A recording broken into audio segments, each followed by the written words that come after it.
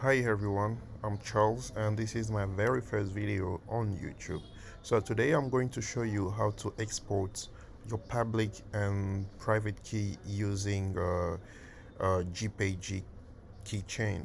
So first thing first, let's launch the app GPG Keychain. So, and the next step is to create your public and private key. So we're gonna click to new. We put our name, our email address. Okay, and then we have to put a password. So I suggest you to use a very strong password.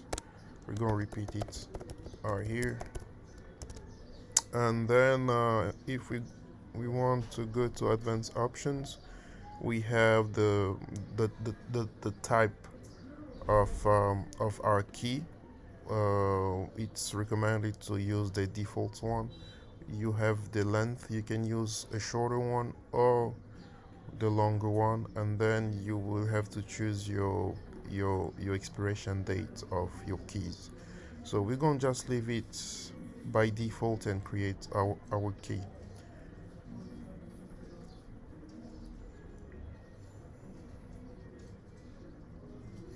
Done. So we just create our keys. We create our private and public. So sec, it means secret, and pub it means public. So let's say I want to export my public key so that I will send it to someone in order to receive a secret message, right? So I'm gonna do a right click right here, go to export, and then I'm just gonna choose the location and save. It's done. So when we go to our location where we save the key, we're gonna see that we have exports the public key. So what about the private key?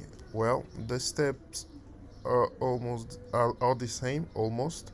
So you come here on type, you do a right click, and then you go to export, and here you have include secret key in exported files. So we have to check this so that we'll export the secret key or private key.